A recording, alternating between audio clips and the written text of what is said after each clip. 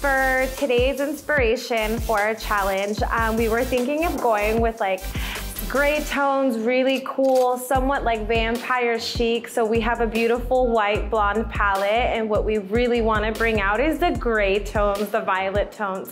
So we're going to be incorporating our weft to give us body in the center of the head, and then we're going to go in with our color placement at the nape and at the very crown.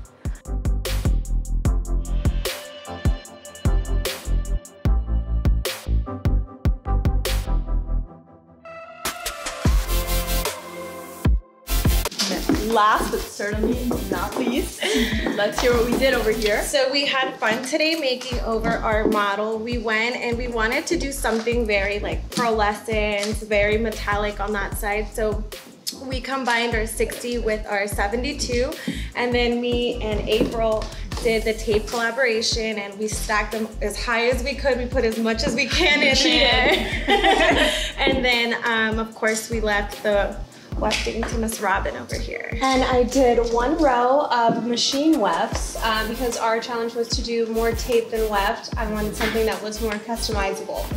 So I did 2 pieces of rooted ash blonde and white blonde.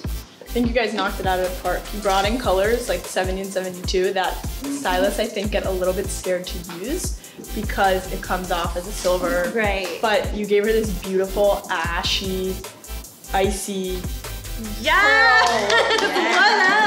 so kudos. We're calling her Mother of Pearl. Mother of Pearl. Yeah. I think that's spot on.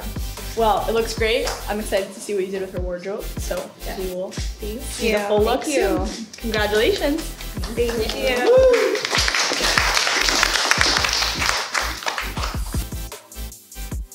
So for our wardrobe choice, we talked about wanting to go for the feel of a young girl living in the city, working, and then maybe meeting her friends after work for cocktails.